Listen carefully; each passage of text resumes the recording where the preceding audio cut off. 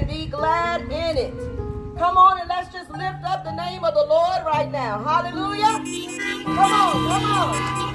Let's give God glory. At this time we want to first say welcome to worship on the lawn. We pray that something is said or done today that will bring blessing to your life and your walk with Christ. So at this time we're going to have our opening scripture by Evangelist Smith, and then I will do the morning prayer. The word of the Lord is coming from Psalms 27, and it reads, "The Lord is my light and my salvation. Whom shall I fear? The Lord is the strength of my life. Of whom shall I be afraid? When the wicked, even mine enemies and my foes, come upon me to eat of my flesh, they stumble and fail. Though an host shall encamp against me, my heart shall not fear. Though war should rise against me, in this will I be confident. One thing have I desired of the Lord, that will I seek after, that I may dwell in the house of the Lord all the days of my life, to behold the beauty of the Lord and to inquire in his temple." Amen. Father, we come before you right now, Lord God, with a heart full of thanks. We thank you, Lord God, for allowing us to come out to worship one more time. We thank you, Lord God, for waking us up this morning, Lord God. We thank you, Lord, for being able to get up and get out of our beds on today. God, we also thank you for allowing us to even just move about and to make it out here one more time. Father, we just thank you and we praise you, Lord, for every person that is gathered here on today. Father, we lift up those who are unable to be here. We ask you to touch, Lord, those who need a touch. Bless those who need a special blessing. Father, those who need healing, we speak healing to them right now in the name of Jesus. We pray for those that are in the nursing homes, Lord God. Those who are behind prison bars, Lord God. Father, we pray for every person who is in a mental institute on today, Lord God. God, we know that you are able to heal all manner of sickness and disease. So we're calling on you right now, God, to heal, Lord God. God, heal the brokenness of your people, Lord God. Father, we pray for those who are in turmoil on today for different situations. Lord, let them know that you offer a peace that surpasses understanding. Father, help us on today to turn to you for every need that we have, Lord God. And Father, if there's anything that we said or done that's wrong, we ask you to forgive us of it, Lord God. Father, we just lift you up and we give you all the glory, all the honor, and all of the praise. Father, we just thank you once more and again. In Jesus' name, amen. Before we come with our worship music for today, we want to just make a few announcements. I gotta pull it up. There is a celebration that's taking place on Friday, on Juneteenth. I gotta pull the and it's been asked that we announce that there is a Juneteenth Father's Day family cookout.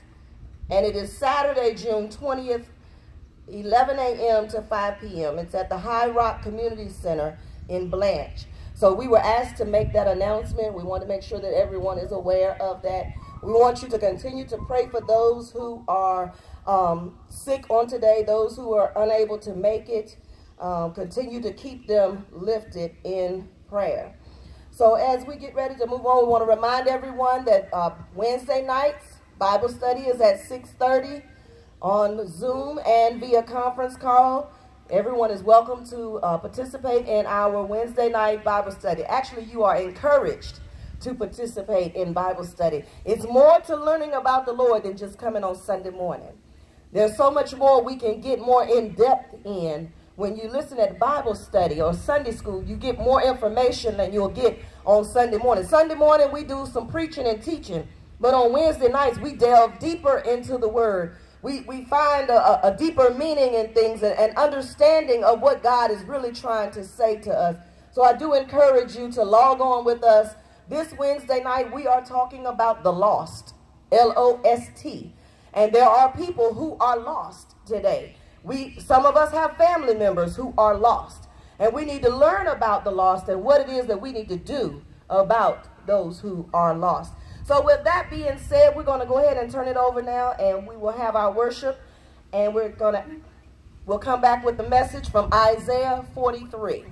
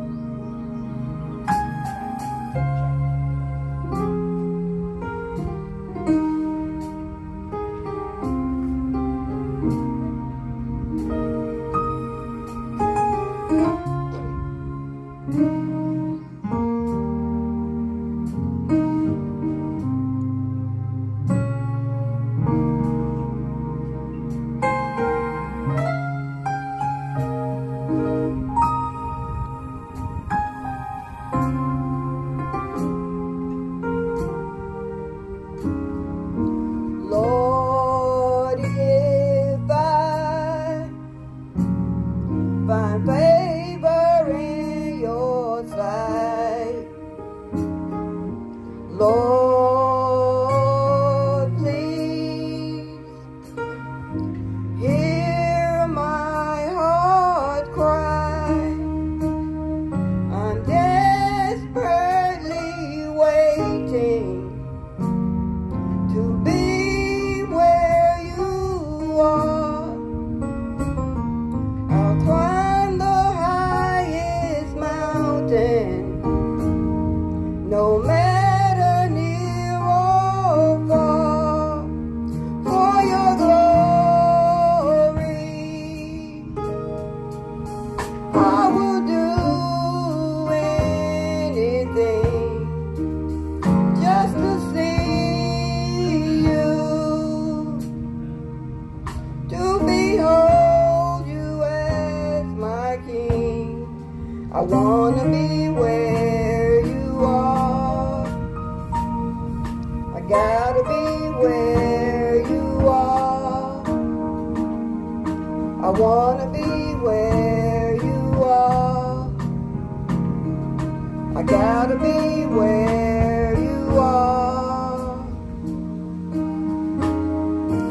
Lord, if I find favor in your sight, Lord, please hear my heart's cry. I'm desperately waiting to be where you are. I'll cross the hottest desert. I'll travel near or far for your glory. I will do anything just to see you, to behold you as my King. For your glory, I will do anything just to see you, to behold you as my King. For your glory, I will do anything just to see you, to behold you as my King. I want to be where you are. I gotta be where you are. I wanna be where you are. I gotta be where you are. I wanna be where you are. Gotta be where you are. I wanna be where you are. I gotta be where you are. I wanna be where you are. I gotta be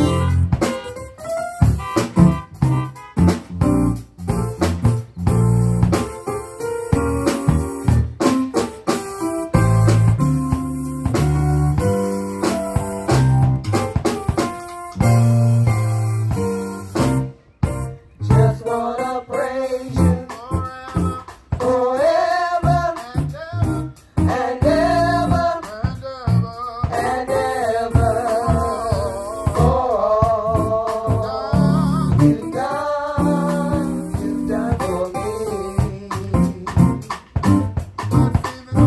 Blessings and glory and honor, they all belong to you. Thank you, Jesus, for blessing me. Just wanna praise you forever and ever and ever.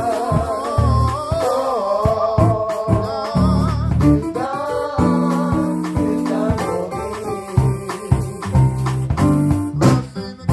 Blessings and glory and honor, they all belong to you.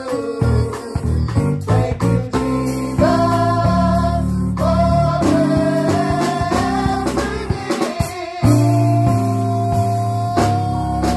Just wanna praise you forever and ever and ever.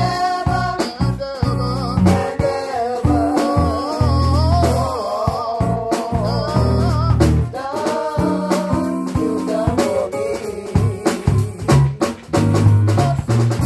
Blessings and glory and honor, they all belong to you. Thank you, Jesus, for blessing me. Just wanna praise you forever and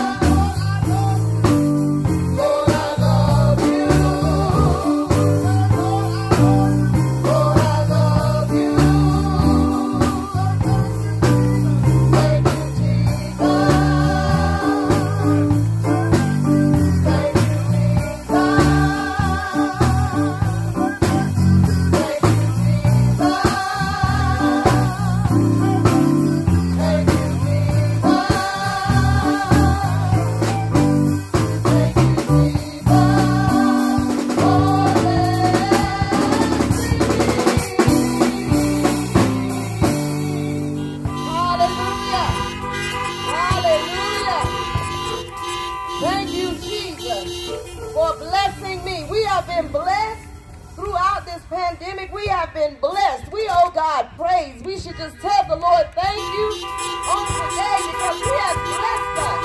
He has kept us safe. He has made sure we were fed. We have a roof over our heads. We owe God all the praise, all the glory, and all of the honor. He didn't have to do it, but He did. And I'm so grateful. Are you grateful today? Are you grateful today? Are you grateful today? I know you're in your car, but you can still open up your mouth and you can shout, hallelujah, hallelujah. God, I thank you. Lord, I love you. Lord, I honor you. Lord, you bless me. You've been so good. And I'm so grateful. I'm so grateful. I know that we feel like praise is just something that you can't do unless you're in the sanctuary. But I want you to know today that God is everywhere. He is everywhere. So whether we're in the sanctuary, on the porch, in the yard, at the house, we can still give God glory and praise and honor. So don't get it twisted. Don't think you got to be, uptight because you're outside. It doesn't matter about where you are. It's about who you are praising. Amen.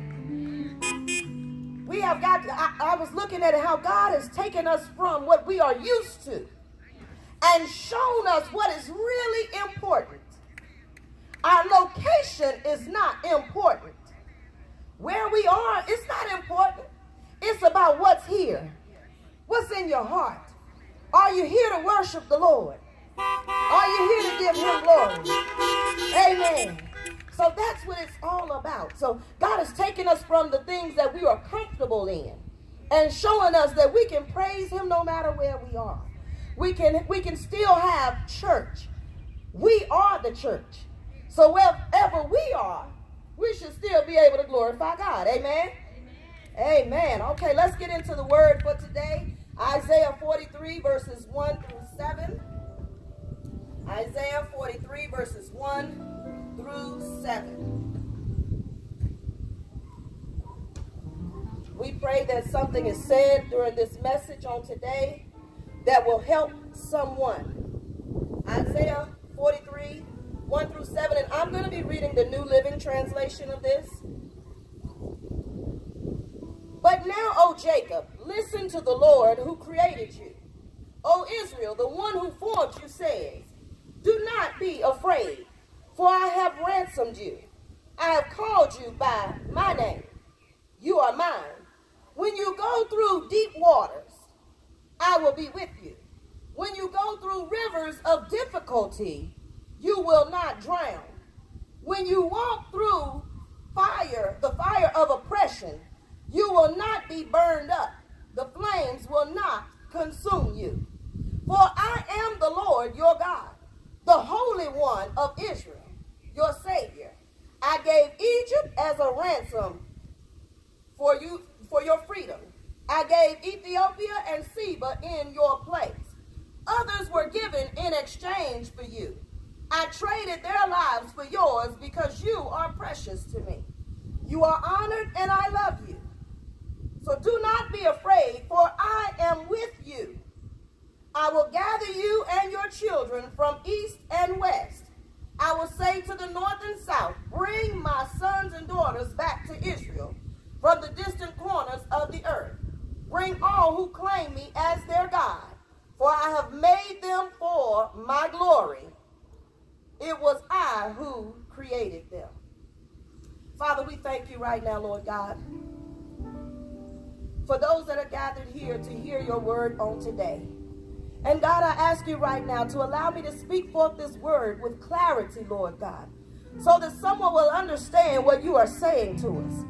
Father, we pray that you will unstop the deaf ears so that your people will hear what the Spirit is saying to the church. We ask you to prepare the hearts to receive from your word on today. Father, we thank you, Lord, that somebody will have a change in their lives because of your word. Father, we thank you and we praise you. In Jesus' name we pray.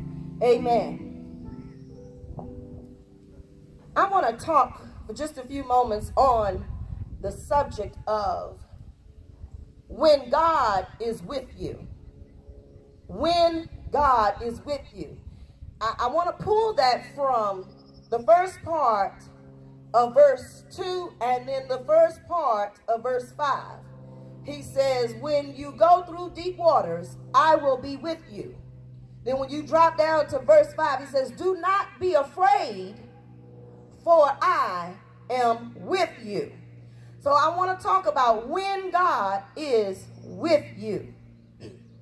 There is a word from the Lord today for us, and it is from the prophet Isaiah. The book of Isaiah is full of prophecy that is filled with tears of suffering mixed with a joy that comes from healing. It speaks of judgment and of blessing. It speaks of punishment and restoration. This book of Isaiah helps us to understand that we can look beyond our present circumstances to see a brighter future. In the previous chapter before our text, the situation in which Israel finds herself is the result of the nation's refusal to obey God's law. See, a large part of the population of Judah dwelled as captives and exiles, and they were faced with devastation, distress, and death. The temple had been destroyed, and Jerusalem was in ruins, and their liberty had been lost, and the people were in a desperate situation. They're described in chapter 42 as being blind and deaf, imprisoned in darkness, and God's patience had worn out with them, and he was now on the warpath. The Bible says the Lord goes forth like a soldier, like a warrior. He stirs up his fury. He cries out. He shouts aloud. He shows himself mighty against his foes. For a long time I have held my peace. I have kept still and restrained myself. Now I will cry out like a woman in labor. I will gasp and pant, and I will lay waste mountains and hills and dry up all their herbage. I will turn the rivers into islands and dry up the pools. That was in Isaiah 42 verses 13 through 15. And reading that, we see that it seems like there is no hope for the people, and disaster has fallen on them. But however, our text in chapter 43, it brings a change of tone. See, the message turns from one of endangerment at the end of chapter 42 to they were endangered by the fire of God's wrath. It turns to a promise and an assurance of salvation or deliverance from the flames. See, Israel had stepped over boundaries that were set for them on many occasions. They were often disobedient unto the Lord, and their disobedience brought about trouble into their lives, and their refusal to follow God's law caused them to suffer as a nation. And what we see from this is that God is punishing them, but that doesn't mean that he has abandoned them. In fact, he is like a loving father who punishes his child to bring the child into obedience. As our text opens, we see these two words, but now. And we know that the word but is a conjunction that connects two clauses or statements together. However, the word but negates or canceled out whatever came before that. In Isaiah 42 verses 18 through 25, we were hearing of Israel's failure to listen and obey, and how God was punishing them. As a reward, he poured out his wrath. But when we turn to chapter 43, it says, but now. I know that there are some here who understand what it means when you see a but now. You've had your but now experience in life. I want you to know today that in spite of what has happened or what took place before this point, God in his grace and his mercy, he chose to forgive and restore. See, that is something that we as the body of Christ should shout about today, because God has showered us with his grace and his mercy on many occasions when we have deserved a whipping or a chastisement. But God in his grace and his mercy, he had mercy on us. He didn't give us what we deserve. We have messed up before. We have been disobedient. We've been rebellious. But God, who is rich in mercy, for his great love wherewith he loved us, even when we were dead in sins, he quickened us together with Christ. So by grace, you are saved.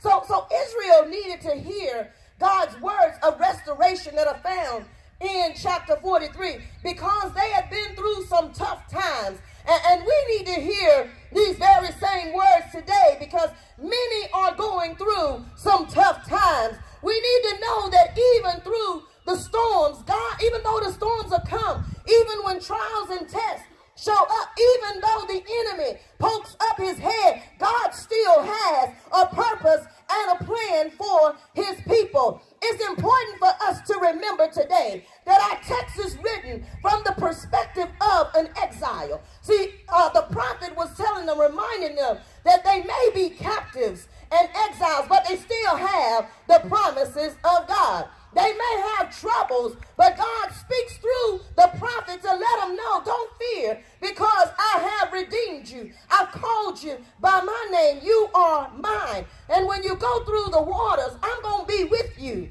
And through the rivers, they won't overwhelm you. And though you walk through fire, you won't be burned. So I want you to know today and understand that fire and water are often used in Scripture to signify disaster, destruction, and devastation and danger. That's what fire usually stands for. And water, it overwhelms you. It overruns you. It overpowers. And fire consumes, destroys, and demolishes. But God has given us a promise. When you go through the rivers of difficulty, trouble will come, but you won't sink, you won't drown, because I'm with you.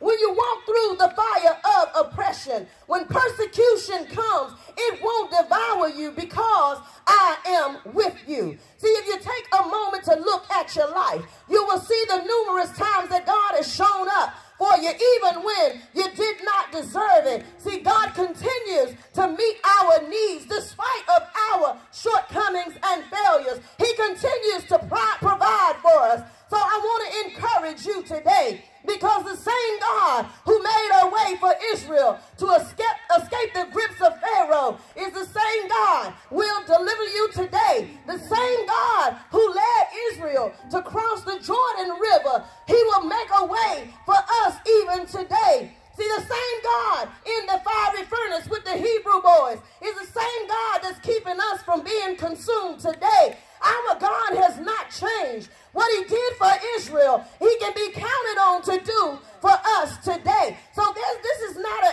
area, there is not an area of your life in which God will not work to fulfill his promises. And as you face your storms, walk through the valleys, and endure the dark nights, I want you to remember that the same God that he was back then is the same God that he is today. And he won't fail you. God will never fail you. He'll meet your need.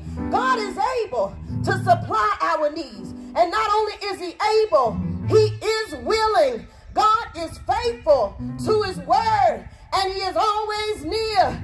So whatever your need, God's standing there ready and willing and able to take care of the situation. As we look back at our text, God reminds them of who they are. He said this, but now, thus says the Lord, he who created you, O Jacob, he who formed you, O Israel. They needed to be reminded of where they come from. He created them out of nothing, and he chose Abraham to be their father. And then 400 years later, he freed them from Egypt and formed a nation with him as their God. So God let them know that he had redeemed them. He did that by rescuing them and releasing them. He brought them out of slavery to be his people in his own land. God said, I've called you by name. You are mine. You're precious in my sight and honored, and I love you. He created them, and they belong to him. And he goes on to let them know that he will be with them. So I want you to know, he said, when you go through the water and great trouble, I'm going to be with you. When you go through difficulties, you won't drown. They won't overtake you. When you're walking through fire, you won't be burned up, and the flames won't consume you. No matter what we will face today, God is right there. So when you're going through, remember the Lord is good.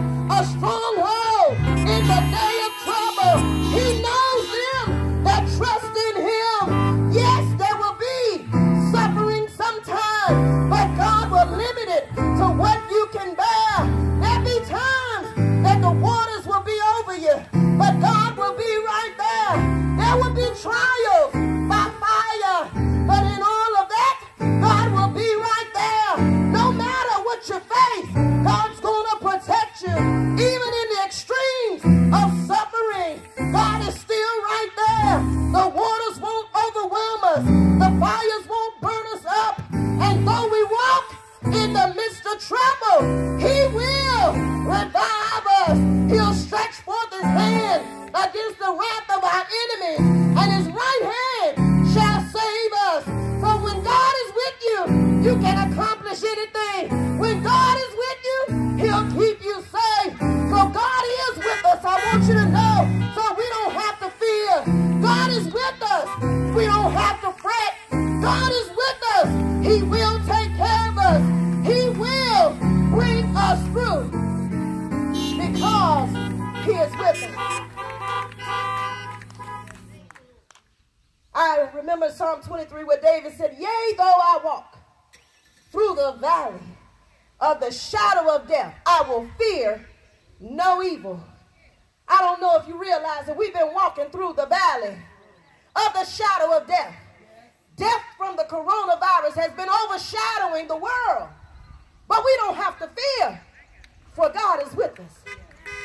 David said, for thou art with me. Thy rod and thy staff, they comfort me. So what I'm trying to say to you, you don't have to live in fear. God is with us. You don't have to suffer. God is with us. You can stand for what's right because God is with us. When you stand on what God says, he's going to back you.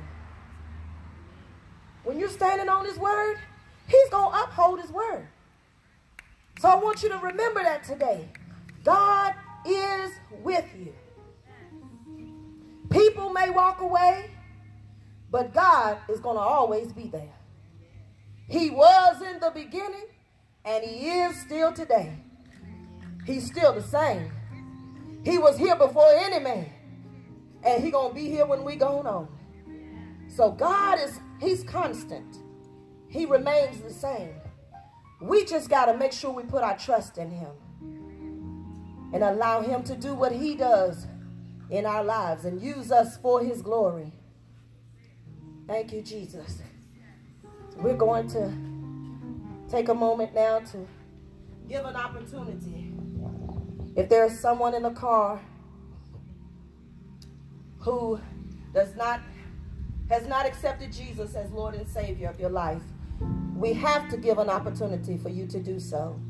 Again, we are doing things in an unconventional way, but I want you to know that God has a way.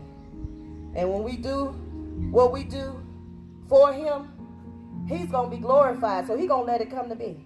So if you're in your car on today and something was said that prompts you to want to accept Jesus as Lord and Savior, I want you to know today that all you have to do, and I know some of you might get tired of hearing it, but this is what the word says. If you will confess with your mouth the Lord Jesus and believe in your heart that God raised him from the dead, you shall be saved.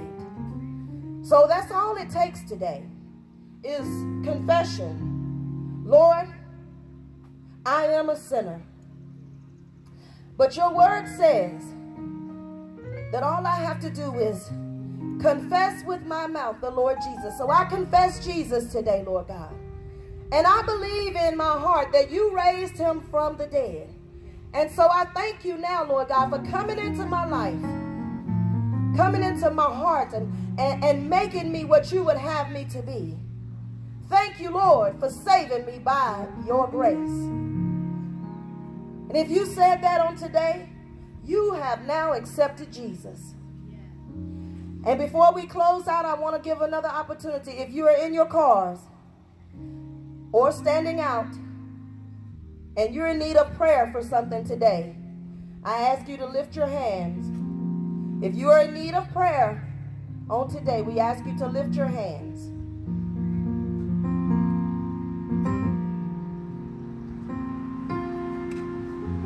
Father,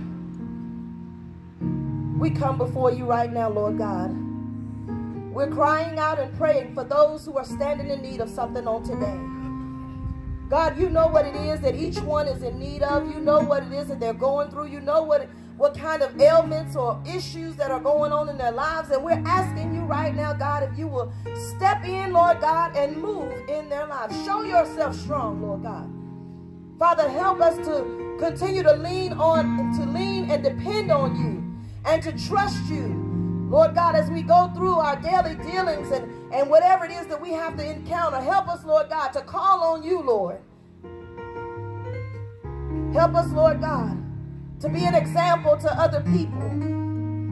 Help us, oh God, to walk the way that you would have us to walk. Help us, Lord God. Father, we pray for those that are sick on today. We pray, Lord God, for healing for them. We know that your word says that by the stripes of Jesus we are healed. So we speak healing right now in the name of Jesus. Father, we pray for those who are in need of employment on today. We're asking you, Lord God, to supply the need for them, Lord God. Open a door for them, Father. Give them direction on where to go and who to talk to, Lord God. And give them favor with people so that they may receive employment on today. Father, we pray for those, Lord God, who are caregivers, who are going through some things right now. God, we ask you to strengthen them, Lord. They're often forgotten about, but we ask you, God, to give them strength, Lord God, and touch their bodies, Lord God. Father, we just want to lift you up, and we want to praise you and give you glory, Father. We're asking you, Lord God, to meet the needs of your people like we know that you will, Father. We know, God, if we ask it according to your will, you said you hear us. So we thank you right now for hearing our prayers, Lord God, and for answering them. It's in the mighty name of Jesus we do pray. Amen. Come on and let's give God glory.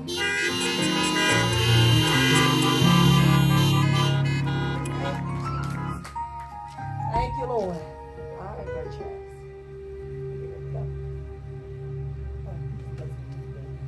All right, we're going to get ready to go home.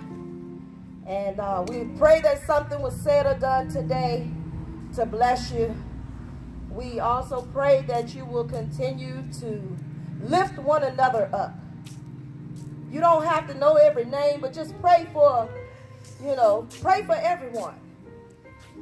There are things that are happening. Some changes are being made, but we still need to keep praying. Keep praying. Pray for peace. Pray for peace throughout the world.